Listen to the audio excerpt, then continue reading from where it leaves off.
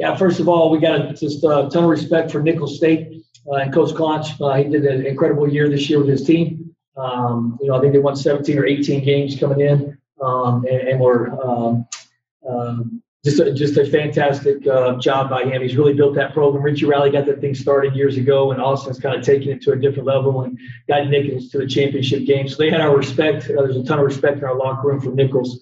And just really proud of our guys, man. I think we came down here and for 80 minutes and we really defended. We really guarded. That's our identity. That's who we are. And then offensively, we were able to make some shots and we shared the basketball. There were some times where we got to clean some stuff up, but just super proud of this group. This group has been special from the start. This year's been tough for a lot of different reasons, man. And this group has made this year as fun as any year I've been a part of. And proud of these two, man. This kid right over here was this way, I guess, was a baby. 2 years ago, he didn't even have any hair on his chin. But the last time he was here, now he's a grown man. And this dude right here, he's been waiting. He's had doubters his whole life. He's been waiting for a team to be his team. And this is Reggie Miller's team, man. He's the heartbeat. He's the soul of this team, man. And he's a winner, man. So I'm a good coach because of these two. So happy moment for our team, our program, our university. Just extremely excited. Thank you. First question goes to Noah. Noah, you may unmute your line. All right. Hey, Coach. First, congratulations. Second of all, to do this on national television where a bunch of people are watching and to win in the fashion you did, what kind of statement do you think this made to the committee and to the rest of America watching that ACU is a very legitimate team and someone that the rest of the country should be watching when it comes to the big dance here? Yeah, I don't know. To be honest with you, I have no idea. I'm not obviously I'm not smart enough to be on the committee, but I know these guys. We got a darn good team. I think we've done that all year. We played Texas Tech to a 1 or 2 possession game. They've been a top 25 team all year. We played Arkansas. It was 7 or 8 points late in the game. I think everybody's seen what they've done this year. This team has validated everything from the start to the finish. So we can't control anything. We haven't been able to control anything all year. It's kind of been our motto, man. Whatever they throw at us, we'll handle. There's been a lot of adversity this year for us, man, and it's a mature locker room. They handle it. We'll take whatever they see to go. The good thing is, man, we're getting on that plane in the morning, man, and that's what we're happy about. We're getting the opportunity to play. Next question is from M. Preston. You may unmute your line. Hey, Coach. How's it going? Hello, Max. Back. How's it going? You're back in the tournament. I covered you as a student. You go the first time, and I think most important time is the first time, but the other important time is going the second time. Means you're not a fraud. You're for real. You're a great program. How does it feel to just get the second one? That feels great. I think we validated. I think we've done that the last year. I thought last year we validated. It was hard for Ricks, Trey, and Hal, right? Those were the three that didn't get the opportunity to play. I think this year has validated that stuff. So we're building a real program, but it has nothing to do with me. It's got everything to do with these two guys in that locker room, man. We've got a special group, man. Just special dudes that work hard. They let us coach them really, really hard, and then we love on them harder off the floor, man. And it's just special, man. We got something really unique going on here, and it's a lot of fun to be a part of. You guys quit asking me questions, man. Ask these dudes questions, man. Yeah, next question is for Joe from John. John, go ahead and unmute your line. Will do. I promise, Coach. 2 questions for Joe. Number 1, what did you learn from your dad about what it takes to win a championship? And number 2, as a player who's seen some tournament caliber teams this year like Texas Tech and Arkansas, what did you learn from those non-conference games about what it will take to hang with or beat those kinds of teams next week? So I guess for the first question, my dad just instilled, like a work ethic in me just at an early age, and continue to say that just continue to trust the process, continue to work hard, and just always find that middle ground. Don't get too up, don't get too down. Just find that middle ground, continue to play no matter what challenges you go through, and just to keep going. And then for the second question, it's just continuing, to balance the program, continue to lock into the game plan. Coaches, my teammates, they believe in me, I believe in them. So just continue to work hard and just treat it like another game and just be us at the end of the day. Next question is also for the student athletes from Noah. Noah, you may unmute your line. All right, guys, you've been through a lot this year with COVID postponements, injuries, things like that. This is kind of we talking to Coach and Reggie and Corian this week. This is kind of the first time you guys have had most of your team healthy. So for Joe and Reggie here, what makes this group of guys so special, kind of off the court, bonding together? We see how dominant you guys are on the court, but what's kind of the secret sauce, and how are you able to kind of hold everything together off the court?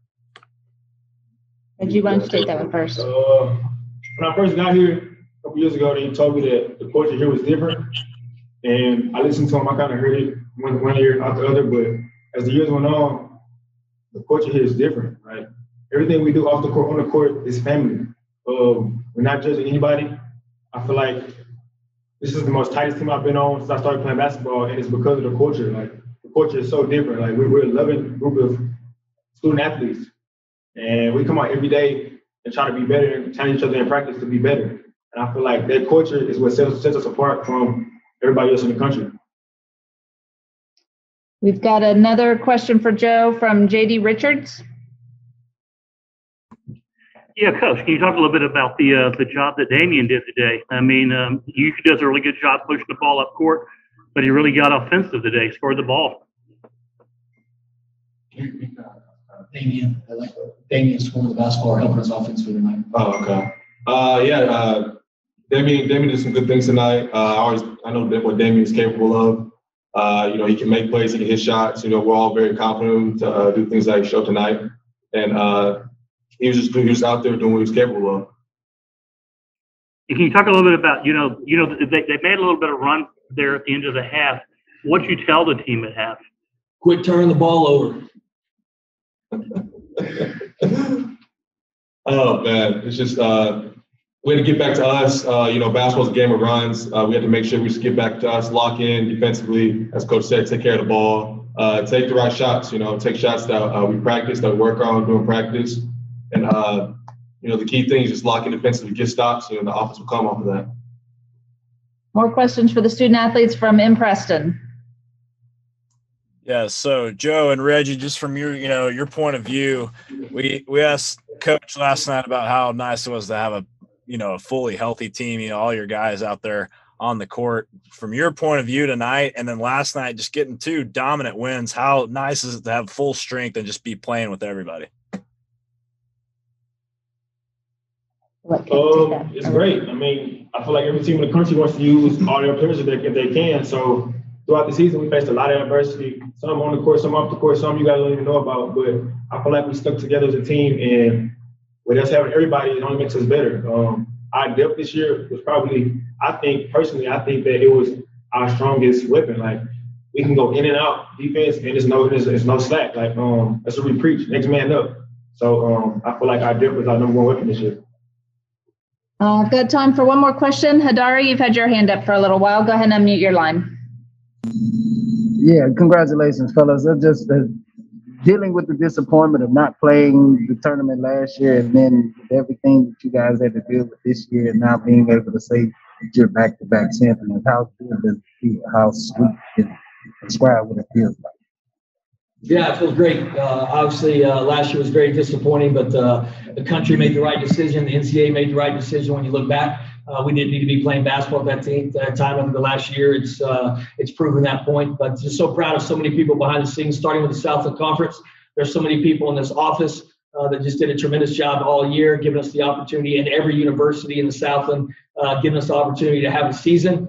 And then down here at the conference tournament, we've had a great environment, a safe environment. Everything was first class, the way it was run down here. The credit goes to everybody else to give these kids the opportunity to do what they love, and that's play. They didn't get the opportunity last year. At our level, you play for Saturday night, man. And, at high major levels, man, they play for Monday night, maybe in a month or 2. But we play for Saturday night, man. We want the opportunity to go to the NCAA tournament. And Joe's a veteran on this now, and Reggie's going to get to experience it for the first time. And so it's a lot of fun for me as a coach to sit back. This trip will look different. I have no idea what it's going to look like. I've been twice the other way it was, and so we have no idea what it's going to look like down there. But we're going to get to experience it, and a once-in-a-lifetime opportunity to do this, with everything going on. So it'll be something that these kids will be able to look back on when it's talked about and say, hey, we were a part of that. So just really happy again for our guys.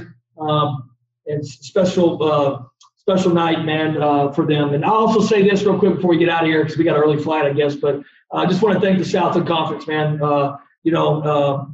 They gave us the opportunity to go Division I basketball 7 years ago, whenever it was. AC was just a little old D2 school out in West Texas, man. They gave us the opportunity to be a member of this league. We take a lot of great pride in that, man. We will play hard for the Southland Conference across our chest. I know there's been a lot of talk about the WAC, but I'm just very appreciative of the Southland Conference and everything that they've meant to our basketball program. They gave our university the opportunity to put ourselves on the map, and we're forever indebted to the Southland Conference. And just want to make sure I went public and said that.